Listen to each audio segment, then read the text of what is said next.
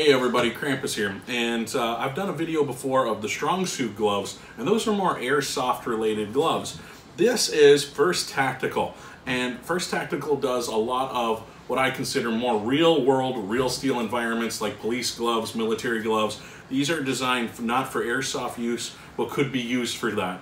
These are what I would consider more of a real world environment glove. So we're going to start off pretty simple. This is what I consider their lowest profile glove. It's a nice breathable material on one side, almost feels like a stretchy spandex on the one side.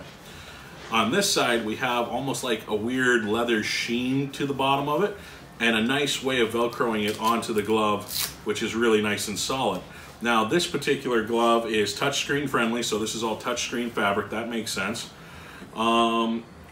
It's a Kevlar resistance to cutting for cutting the palm. So all of this is actually anti-cut material, and it's synthetic leather on the palm, so that's why it's a weird kind of feel to it.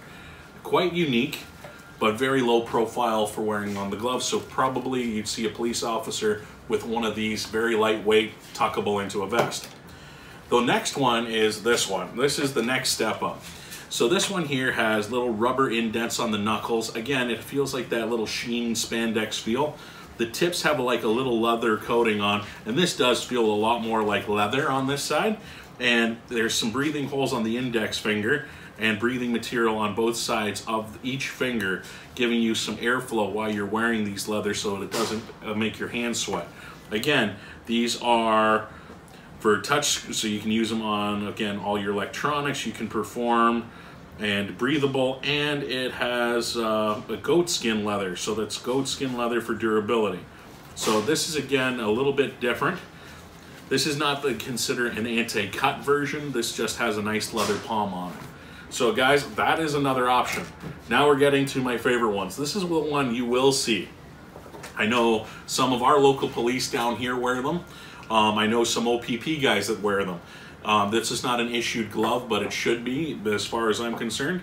Now, as you can see, the outside looks a lot more tactical with the honeycomb patterning, but on this pattern, it's actually all like a rubber texture on it. However, it's not quite rubber because this is actually heat resistant. So this glove, I'm just going to read the back. It's level 2 Kevlar cut resistant. Again, it's goat skin with the leather durability, but this is also the flame one. So that way it's slash and flash hardened knuckles. So this you can actually absorb some heat on without it melting or fusing to your skin. That's why they've designed it like this. The goat leather creates a nice pattern in here to cause less abrasion to the hand if you're getting slashed or poked. So it's an anti-cut glove. Again, very durable, and again, all of the designs on these gloves were designed for extreme tight fit. So my big hands are going to need a 2XL because it won't fit on me on just an extra large.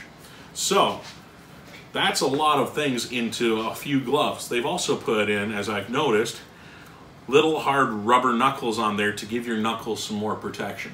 So again, awesome gloves. I would highly recommend these ones just because of the anti-cut resistance and the heat. But this company, First Tactical, does produce a lot of nice tactical hand grips for real world scenarios. You guys should come in, check them out, check their webpage out. They also make backpacks, belts, shoes, boots, the whole 9 yards. Good company. I can highly suggest First Tactical. Hope to talk to you all soon. Bye.